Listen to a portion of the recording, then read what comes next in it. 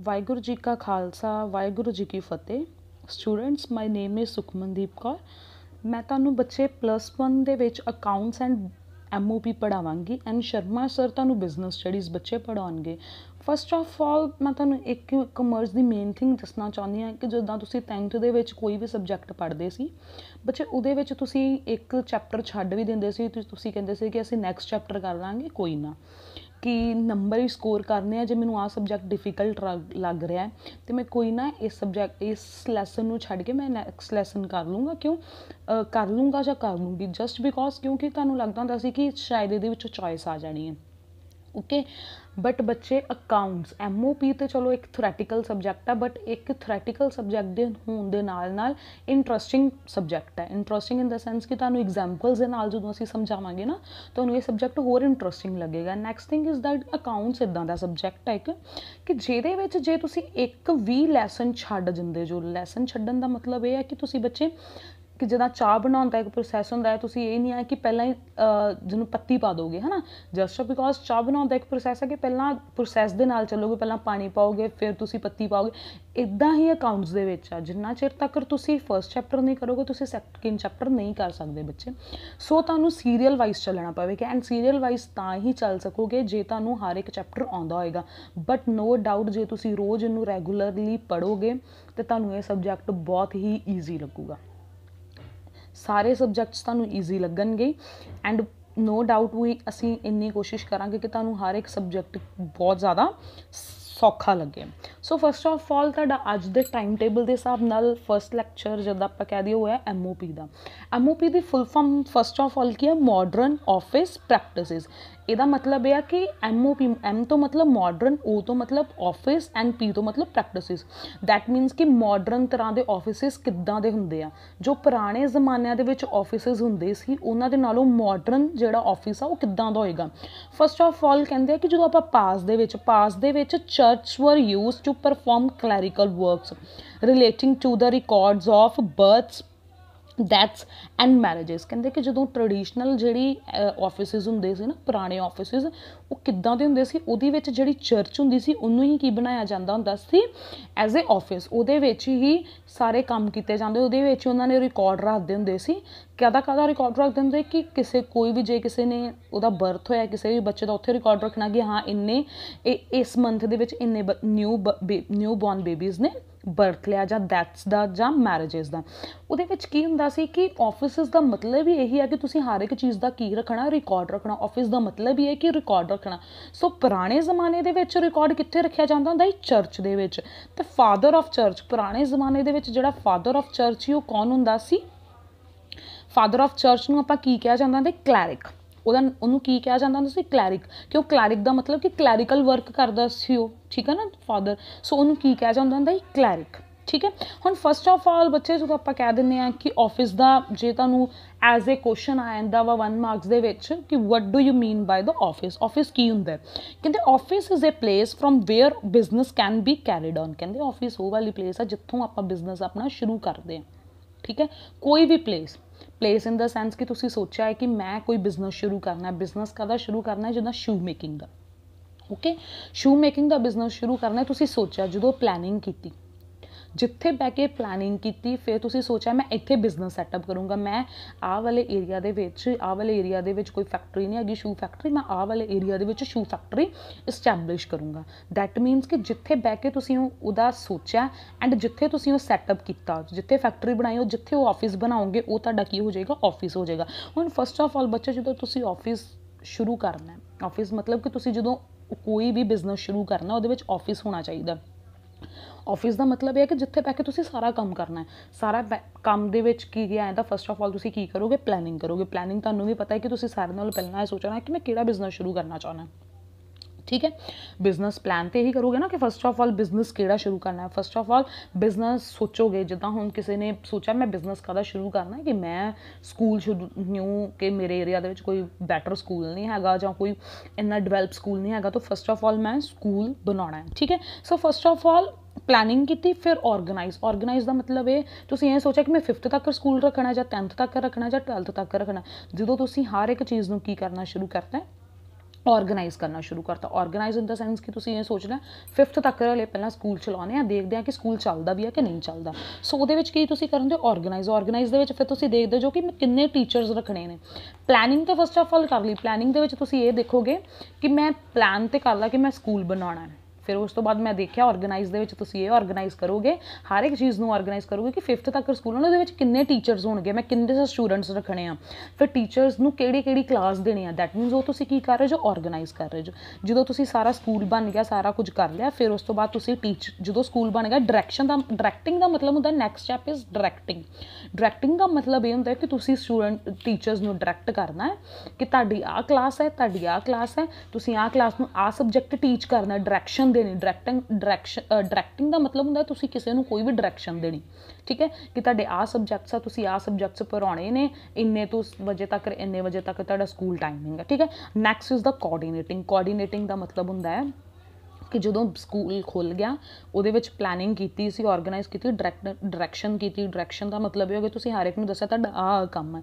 ਉਸ ਤੋਂ ਬਾਅਦ ਤੁਸੀਂ ਕੀ ਕੀਤੀ, ਕੋਆਰਡੀਨੇਸ਼ਨ ਕੀਤੀ। ਕੋਆਰਡੀਨੇਸ਼ਨ ਦੇ ਵਿੱਚ ਫਸਟ ਆਫ ਆਲ ਕਿਹੜੀ ਚੀਜ਼ ਆ ਜਾਂਦੀ ਹੈ ਕਿ ਤੁਸੀਂ ਆਪਸ ਦੇ ਵਿੱਚ ਕੋਆਰਡੀਨੇਸ਼ਨ ਕਰਨੀ। ਆਪਸ ਦੇ ਵਿੱਚ ਤੁਹਾਡੇ ਆਪਸ ਦੇ ਵਿੱਚ ਜਿੱਦਾਂ ਦੋ ਟੀਚਰਸ ਨੇ ਉਹਨਾਂ ਦੀ ਆਪਸ ਦੇ ਵਿੱਚ ਕਿੱਦਾਂ ਦੀ ਅੰਡਰਸਟੈਂਡਿੰਗ ਹੈ, ਠੀਕ ਹੈ। ਜਿੱਦਾਂ ਹੁਣ ਤੁਹਾਨੂੰ ਅਸੀਂ 2 ਟੀਚਰਸ ਆ, ਜਿੱਦਾਂ ਆਪਾਂ ਕਹਿ ਦਈਏ ਕਿ ਮੇਨ ਸਬਜੈਕਟ ਹੈ, ਜਿੱਦਾਂ ਕਮਰਸ ਦੇ ਵਿੱਚ 3 ਸਬਜੈਕਟਸ ਨੇ, ਕਿ ਸਾਡੀ ਆਪਸ ਦੇ ਵਿੱਚ ਦੋਵਾਂ ਟੀਚਰਸ ਦੀ ਕਿੰਨੀ ਕੁ ਕੋਆਰਡੀਨੇਸ਼ਨ ਆ, ਠੀਕ ਹੈ। ਕਿ ਅਸੀਂ ਆਪੇ ਸੋਚਿਆ ਕਿ ਦੋਵਾਂ ਨੇ ਕੋਆਰਡੀਨੇਸ਼ਨ ਕਰਕੇ ਕਿ ਤੁਹਾਨੂੰ ਆਹ ਸਬਜੈਕਟਸ ਆ ਟੀਚਰ ਪੜ੍ਹਾਊਗਾ, ਆਹ ਸਬਜੈਕਟ ਇਹ ਟੀਚਰ ਪੜ੍ਹਾਊਗਾ, ਠੀਕ ਹੈ। And last step is the controlling. Controlling ਦਾ ਮਤਲਬ ਇਹ ਹੁੰਦਾ ਕਿ ਜਦੋਂ ਸਕੂਲ ਖੁੱਲ੍ਹ ਗਿਆ, ਸਾਰਾ ਕੁਝ ਹੋ ਗਿਆ, ਫਿਰ ਐਂਡ ਕੋਆਰਡੀਨੇਟਿੰਗ ਦਾ ਕੰਟਰੋਲਿੰਗ ਦਾ ਮਤਲਬ ਹੁੰਦਾ ਸਾਰਾ ਕੁਝ ਕੰਟਰੋਲ ਕਰਨਾ। ਕੰਟਰੋਲ ਲਾਸਟ 'ਤੇ ਜਦੋਂ 1 ਸਾਲ ਤੋਂ ਬਾਅਦ ਜਦੋਂ ਬੱਚਿਆਂ ਦਾ ਰਿਜ਼ਲਟ ਆਇਆ ਤਾਂ ਉਤੋਂ ਦੇਖਿਆ, ਕੰਟਰੋਲ ਕਰਕੇ ਦੇਖਿਆ ਕਿ ਕਿੰਨੇ ਬੱਚੇ ਫੇਲ ਹੋਏ ਆ, ਕਿੰਨੇ ਬੱਚੇ ਹੋਇਆ ਪਾਸ ਹੋਇਆ, ਐਂਡ ਜੇ ਫੇਲ ਹੋਏ ਆ ਤਾਂ ਮੈਂ ਕਿਉਂ ਫੇਲ ਹੋਏ ਆ। ਕੰਟਰੋਲਿੰਗ ਦਾ ਮਤਲਬ ਹੈ ਕਿ ਆਪਾਂ ਰੀਜ਼ਨਸ ਲੱਭਣੇ ਕਿ ਕਿਉਂ ਬੱਚੇ ਇੰਨੇ ਫੇਲ ਹੋਏ ਆ। ਜੇ ਇਹ ਦੇਖਿਆ ਜਾਵੇ ਕਿ ਜੇ ਥੋੜ੍ਹੇ ਬੱਚੇ ਹੋਏ ਫਿਰ ਬੱਚਿਆਂ ਦਾ ਫਾਲਟ ਹੈ, ਠੀਕ ਹੈ। ਬਟ ਇਹ ਦੇਖਣਾ ਕਿ ਰੀਜ਼ਨ ਬਿਹਾਈਂਡ ਕੀ ਸੀ, ਅਤੇ ਐਂਡ ਉਹ ਰੀਜ਼ਨ ਨੂੰ ਇੰਪਰੂਵ ਕਿੱਦਾਂ ਕਰ ਸਕਦੇ ਆਪਾਂ। ਇੰਪਰੂਵ ਕਿੱਦਾਂ ਕਰਾਂਗੇ, ਨੈਕਸਟ ਟਾਈਮ ਟੀਚਰਸ ਸੋਚਣਗੇ ਕਿ ਅਸੀਂ ਆਪਣੀ ਵੇ ਆਫ ਟੀਚਿੰਗ ਦੇ ਵਿੱਚ ਚੇਂਜਿਸ ਲੈ ਕੇ ਆਉਣੇ ਆ, ਜਾਂ ਬੱਚਿਆਂ ਨੂੰ ਮੋਟੀਵੇਟ ਜ਼ਿਆਦਾ ਕਰਨਾ, ਜਾਂ ਬੱਚਿਆਂ ਦੀ ਐਕਸਟਰਾ ਕਲਾਸਿਸ ਲਗਾਉਣੀਆਂ, ਕੁਛ ਨਾ ਕੁਛ ਇੱਦਾਂ ਕਰਨਾ ਕਿ ਉਹ ਸਬਜੈਕਟ ਕੀ ਹੋ ਜਾਏ, ਕੰਟਰੋਲ ਹੋ ਜਾਏ। फस्ट ऑफ ऑल बच्चे देखो ये जोड़े planning uh, organising uh, डायरैक्टिंग uh, कोआर्डिनेटिंग and controlling, ये सारे स्टैप आ एंड ये step serial wise चलणगे। Serial wise का मतलब यह है कि फस्ट जो स्टैप प्लैनिंग आ तो तुसी प्लैनिंग ही करोगे, ये नहीं है कि तुसी कोआर्डिनेशन लिख दोगे।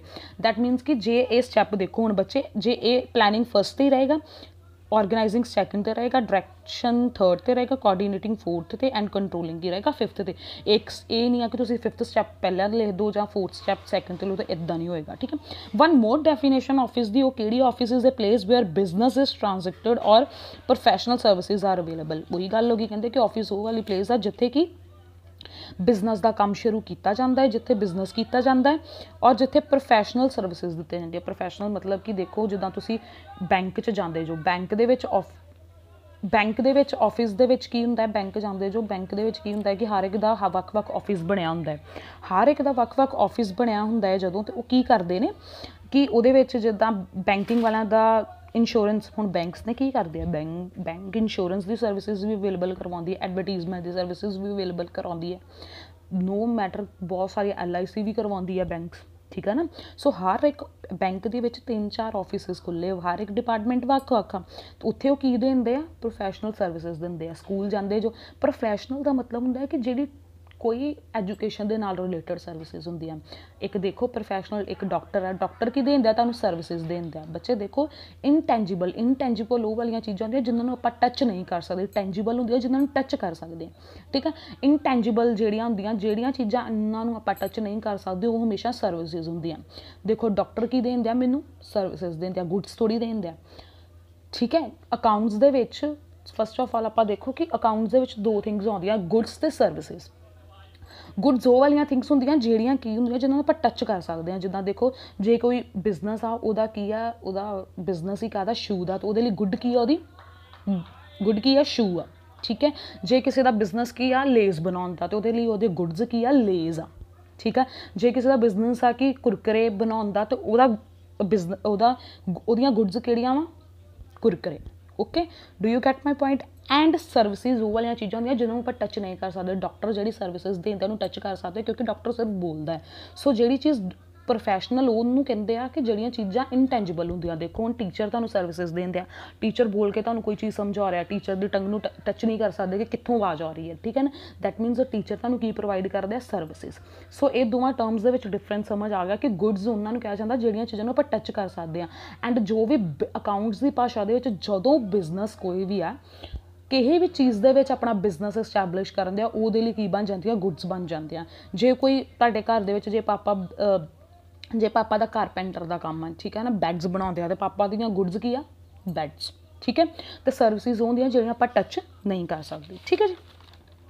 नैक्सट थिंग इज़ दैट ये देखो एवोल्यूशन ऑफ ऑफिस। एवोल्यूशन का मतलब ये होंदा है कि ऑफिस की होंद कित्थों हुई, कि क्यों ऑफिस की जरूरत पई। फस्ट ऑफ ऑल कहते कि ऑफिस की जरूरत तां पई क्योंकि ऑफिस दे विच हर एक जोड़ा मैनेजर आ, मैनेजर कौन होंदा जिन्हें हर एक चीज़ नूं मैनेज करना होंदा है। उहदे विच office they which first of all documentation करनी पैंदी। डॉक्यूमेंटेशन का मतलब होंदा है कि हर एक चीज़ नूं की करना पैंदा आपां नूं, हर एक चीज़ की आपां नूं फाइल्स बना के रखनियां पैंदियां। हुण देखो जे तुहाडे स्कूल दे विच की करदे, हर एक बच्चे का रिकॉर्ड रखिया ना, रिकॉर्ड रखते हैं तो कित्थे रखा जाता ऑफिस दे विच, समझ आ रही है ना, क्लैरिकल ऑफिस दे विच ही रखा जाता ना। सो ऑफिस की जरूरत तां करके पैंदी है कि आपां हर एक डॉक्यूमेंट नूं की रख सकीए, उहदी जगह ते रख सकीए, ठीक है। एंड फिर उस तो बाद सबमिशन, ठीक है, कि जिहड़ा डॉक्यूमेंट आ उहदी की हो सके सबमिशन। एंड सबमिशन कित्थे होगी ऑफिस दे विच। हुण तुहाडे जदों तुसीं फर्स्ट तो लैके 10th तक पढ़े जो तुहाडा सारा रिकॉर्ड कित्थे पिया हुंदा है, ऑफिस दे विच पिया हुंदा है, ठीक है। एंड जे आपां बिजनस की गल करिए, एक बिजनस दे विच एक कंपनी का बिजनस है शू मेकिंग का।